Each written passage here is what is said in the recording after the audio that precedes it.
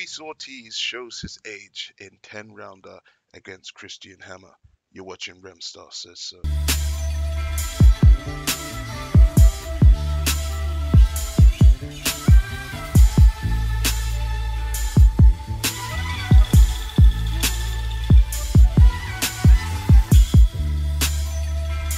Age may finally be catching up to Luis King Kong Ortiz after a 10 rounder with Christian Hammer. This was a fight that I should have made a prediction video against, but I'm sort of glad I didn't.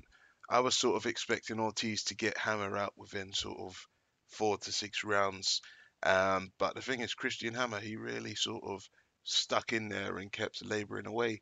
That's taken Luis King Kong Ortiz's record up to 34 fights, 31 wins, 1 loss, and 2 no contests, with 26 coming by knockout. I literally thought that Luis Ortiz was going to be able to blow Christian Hammer out the water in similar fashion that he did to his sort of countryman Razvan Kajanu about 7, 8 months prior. But no, it was actually quite a close fight. Um, Christian Hammer, he kept coming forwards, he showed resilience, and he showed he had a chin. One thing I could say is I think that the age is really starting to get to Ortiz. If this was the Luis Ortiz of 2, 3 years ago, I think he would have blew him out the water in spectacular fashion. But one thing we do know is that Luis Ortiz is going to be 40 years old at the end of this month, and he's showing every bit of it.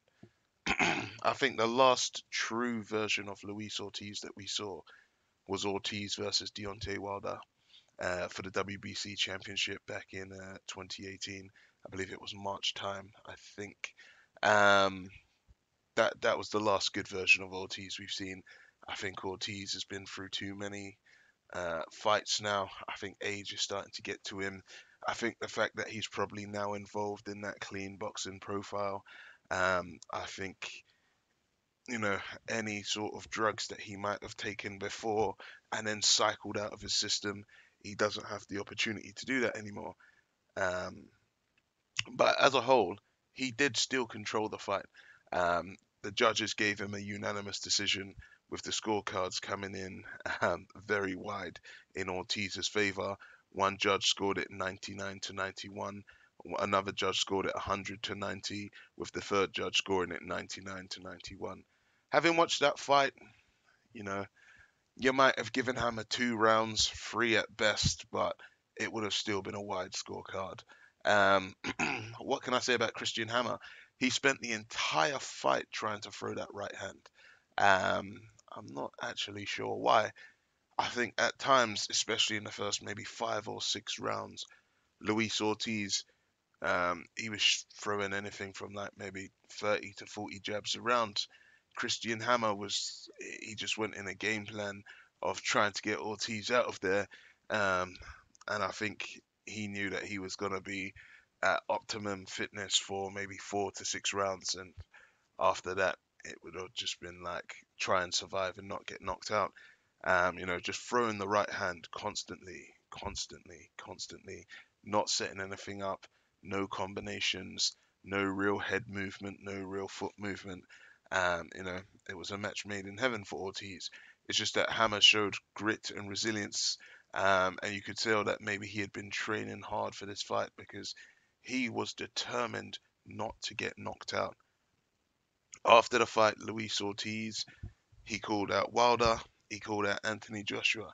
Now, after looking at this fight, I wouldn't be surprised if Eddie Hearn and Anthony Joshua start putting a package together for Luis Ortiz to go and fight AJ, because I now think that, Luis Ortiz is probably picking for the likes of AJ. Wilder in a rematch should knock him out a lot earlier than he did. You might even see maybe Dillian White like stepping up and fighting Ortiz. Don't get it twisted. By no walk of life, Luis Ortiz is not a pushover. But I do think that Anthony Joshua over the last 2 or 3 years might have been avoiding him. But after that performance, you might say that he might be a little bit more interested in giving him a shot. Because at the end of the day, Luis Ortiz is still a great name on your record. if you can beat him. That being said, maybe Ortiz didn't go up the gears. He might have just been cruising in second gear because he didn't have to. So maybe we may be a little bit naive to sort of count him off just off the bat, because who knows if Luis Ortiz gets thrown in there with the likes of Wilder, with the likes of Joshua, even a Tyson Fury, you'll probably see him exposing a lot better skills. It came to a point where Luis Ortiz stopped throwing his left hand, as he's a southpaw. And after the fight, one of the judges did ask him, "Was your hand injured?" And he said no. So it could be a case where Luis Ortiz is trying to get back up to full fitness, and he was trying to get rounds under his belt, and possibly he deliberately didn't knock him out. We don't know. The only people that will understand the game plan is Luis Ortiz and Luis Ortiz's corner. But what would I like to see happen with Luis Ortiz next? Sure, I'd like to see him fight AJ. I think it would be a very calculated decision by AJ, just because we know Luis Ortiz is definitely sort of over the hill or getting there.